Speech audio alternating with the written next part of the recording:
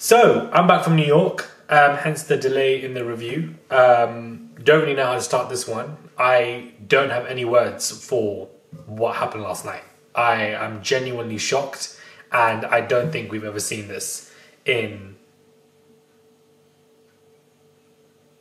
I don't even know what to say. Zara's gone, and I'm mad. I'm actually fuming. Hey guys, it's Morali. Hopefully you guys are all doing well today. Back at again with another video. If you have not subscribed, click that button. It is daily and consistent content. Let's get straight into this video. So I am absolutely shocked by the fact that Zara has left the villa. I'm very bemused by what has taken place, and I don't understand it.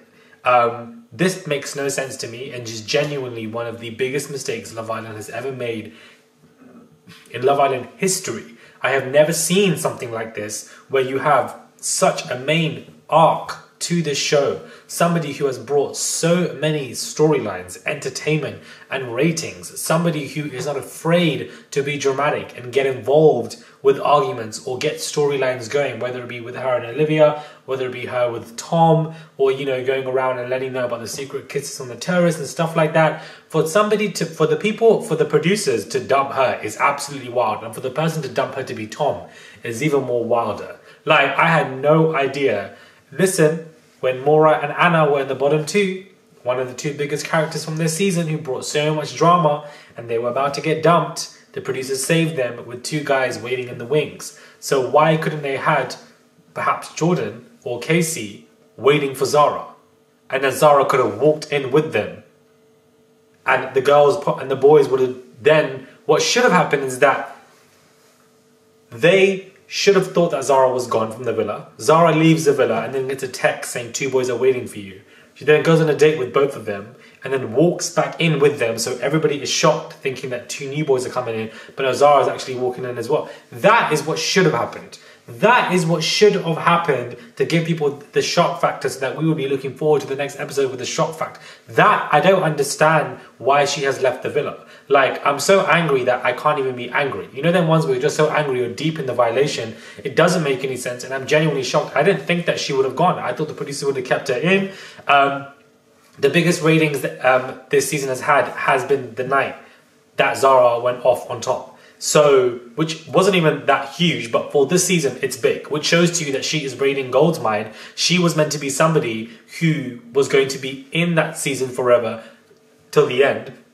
And she was meant to be somebody who was meant to be a legend. So, I'm so confused as to why her journey was cut short. Because somebody like Maura has been rewarded continuously whilst in the season. Whereas somebody like Zara, who's giving that same kind of, you know, flavour, in my opinion, because what she was doing with Tom is what Maura was doing with Tom as well. So why has she now been dumped from the villa? I don't understand. Like, I just find it to be so confusing that producers would do this already on a winter edition where the ratings are not as high and the engagement is low. Why would you then remove her? It doesn't make any sense. I'm so confused by it. It just makes me so angry. Such a waste of an opportunity for somebody who could have been an absolute legend on the show, already had made viral moments by calling him Community EP. Like, that in itself was just like, you want people like that on a show like Love Island, especially in the winter edition. So I'm just very disappointed. I'm just shocked by it, and I honestly did not expect it that she's gone, because she was my favorite in the villa. She was my favorite in the villa. She was somebody who I was supporting from day she got in there. I thought, okay, cool, this guy is doing it, and it's just sad that it just never took place. The new boys, Jordan and Casey, have arrived, and of course, you know, they're there to do what they need to do, and they've picked Tanielle, and they've picked Lana, and I feel like with Casey, like, you know, with Jordan, you know, the bombshell is bombshelling, but, you know, Casey's present, let's just say that. And child, I'm over the season, man. I'm sorry, I'm so annoyed that they did that with Zara. Like, what do I want to watch now? Like, I'm just bored. Like, what do you want to watch when it comes to the next couple of episodes? I don't understand. Why would you do that? Why? Like, it just doesn't... I'm so confused as to why, like... It don't make no sense. It just doesn't make any sense. I'm glad that Shaq had to let Ron know about himself. I'm so glad. He is the only guy out of all of these guys who has the emotional intelligence to let the other guys know that you're messing up the game for yourself and you're being disrespectful to Lana. And that is basically what Ron is doing. He's using Lana as a safety net because he knows that she's into him a lot more and that she won't sway, so he can test his options, and she's not going to sit there like an idiot and take that. With Shaq dropping the L-bomb to Tanya, I do think it is too soon. However, I feel like Shaq has shown so much emotional intelligence by defending the girls, being direct with the boys, whether it be Harris or whether it be or Ron, that, you know, I feel like he has the emotional intelligence to be truthful in what he's saying to Tanya, and I feel like, you know, that he probably does love it at this point. Even though it's early days, I feel like his behavior backs him up, if that makes sense. So the strongest couples in the villa are Tanya and Shaq and Jesse and Will. So I expect to see these two couples definitely in the finale, because these two are the only ones who are genuinely solid at the moment. Kai, I feel like he's playing games. I don't feel like him and Sammy are really going to do anything, to be honest with you. Like, I just don't really see it going anywhere. Neither do I see Tom and Ellie really going anywhere either. I feel like, you know, Ellie will be swifted by some man and then Tom will be vulnerable. So Tanya is my favorite. I feel like I love Tanya on the show. I feel like, you know, she is just funny. When she dragged Aaron, that was everything for me. Everything for me, man. And I just feel like it just needed to happen. So we'll see if she pairs up with Jordan and just sees what happens. But I'm just so disappointed that they have allowed a bombshell legend in the making to be dumped from the island so soon. It doesn't make any sense. And for the girls to be saying, oh, you know, bring them back for Casa Amor. When an islander has been dumped, who has had so much potential in the show to be so huge, bringing them back in Casa Amor limits that, in my opinion. I don't think it will do anything. I don't think we need to see them back in Casa Amor. Once they've been dumped, they've been dumped. I don't see, like, I would want Zara to not be dumped, but for her to return in Casa Amor, in my eyes, doesn't make any sense. Like, I just don't see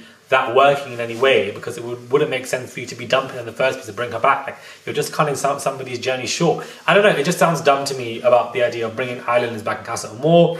I just feel like it's very unfair that she's gone, and hopefully she does something with her career, because she deserves some kind of spin-off, in my opinion, or something, because I feel like she just had so much potential and was dropped just like that in a matter of seconds, and they should have saved her, because if they could save Maura and Anna, why couldn't they have saved Zara? I don't know. She was a gold mine to the producers. Yeah, she did what she needed to do, but she could have done a lot more. And then to have Tom dump her as well is just the icing on the cake. I'm genuinely confused by what happened last night. So I don't understand. My review was late because I was flying back to London, so my apologies. I'm very tired, but reviews will now be coming out more on a timely fashion, not a couple hours before the next morning or next day. So I do apologize for that.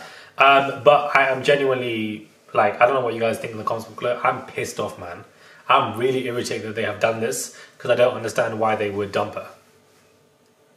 Like, what is the purpose? It is the biggest mistake Love Island has made in Love Island history. This is the biggest mistake that they have made, to dump somebody like her. It does not make any sense. They are ruining and killing their own show. They've already ruined it anyways with the excessiveness of Love Island. But for the fact that they've done this, you just watch and see how ratings are going to plummet even more.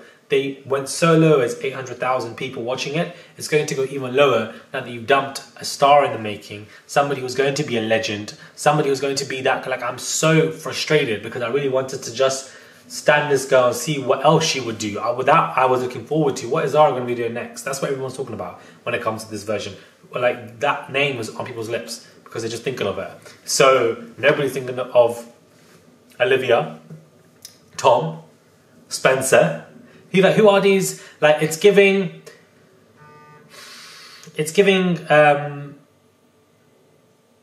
Love Island 2021 season 7, where I'm just getting lost in all these bombshells now, and I don't know who's who. Like, it's giving chunks. That's what it's given now at this point. And I'm getting tired of that, man. Like, tired. How are you keeping us prison watching the show and you're dumping the best contestants and this is what you're bringing?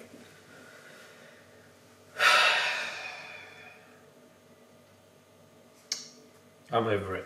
Let me know your thoughts are, subscribe to the channel, and I'll catch you guys soon for another video.